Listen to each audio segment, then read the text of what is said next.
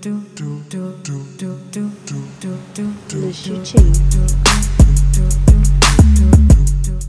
so what's up, people? It's been a long day, been at the studio pretty much all day.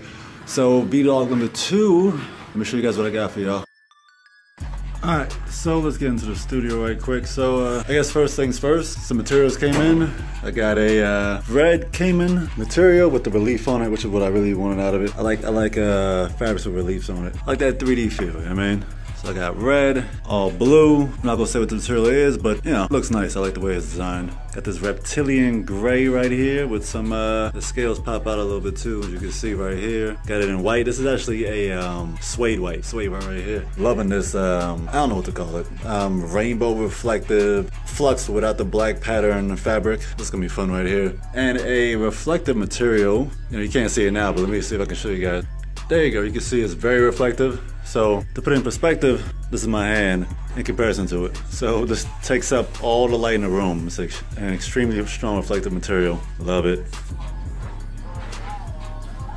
Alright, let me bring you guys over here real quick. Let's see what's new on the table. I guess first things first is I taped up one side of the shoes. I like to do one side of the shoe because it's the same design on both, so there's really no point in doing both sides. I haven't done the other side yet because, again, same design on both. And I know how to alter it on this side. I've been taught that way, so, you know, to find the medium of it. So these right here, 1, 2, 3, 4 are these designs over here, wrapped on a shoe last to get the actual shape and how it drops on each curve, so you know where to place your actual fabric. And once you cut this out, this is a piece of fabric right here, this is a piece right here, this is a piece right here, this is a piece right here. So I'll go into that later once it's time for that. Let me show you guys what I have that came in. I mean, besides these materials, other things are key. Cushioning is key, and I'm loving this. I did some research and I found these. Now this is like a padding right here. It's about, what, a little bit smaller than a centimeter, if not exactly a centimeter. So perfect for the inside padding of the shoes, for comfortability. You know, not something that's not too thick, but you'll be able to feel it. Something like this, or in the 750s maybe, like there's a little bit of padding in here, you know, man, because you know you don't want it to be too bulky inside here. It just doesn't look too nice, you know. And then I also have another one that's even slimmer. Like this is like I don't even know, but I got a ruler.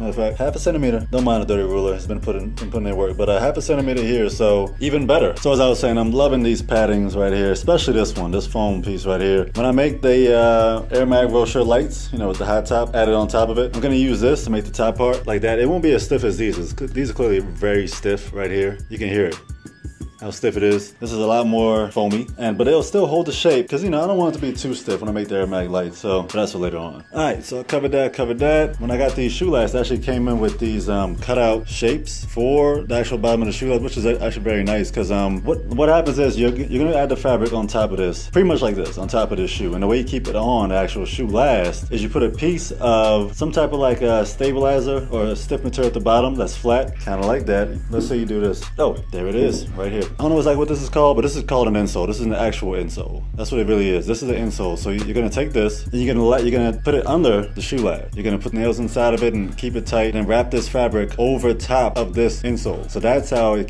stays in the form. That's how it won't come apart. You're gonna need this when you're making shoes. Very key. But back to these. The important thing about these is, what a convenient thing about these is, you can just cut out. You order a big sheet of this. You place this on top of it, draw over it, cut it out, and you have the shape you need. Usually, what you would do is take this actual shoe, place it down on the actual material, and draw around it to get the shape and cut it. But hey, they gave us these cutout shapes, and that's perfect. And that's pretty much it for the SCAD version, you know, making these shoes for the moment. I'm still waiting on my sewing machine to come in. Once that comes in, I can start sewing, and that's a whole nother level. So, but in the meanwhile, let me jump into the custom area real quick, just a slight teaser, show you guys what I've been working with. So you know, the Rocher Mags is pretty much my top dog custom. I mean, everyone loves those from what it seems like. What I'm doing is I created a mold to put on the back. You know, the back piece I put on the Air Mag Rochers, they tend to be flat. I'm making it round now, just like the real ones, pretty much. Making it round, and it'll pretty much go on the back like this. Now this might seem a little bit bulbous for this shoe, or really, I mean, kind of doesn't, but I also have to add the bottom piece to add the lights on the bottom of it, so it'll stick out a little bit more at the bottom area. But I'm gonna add this round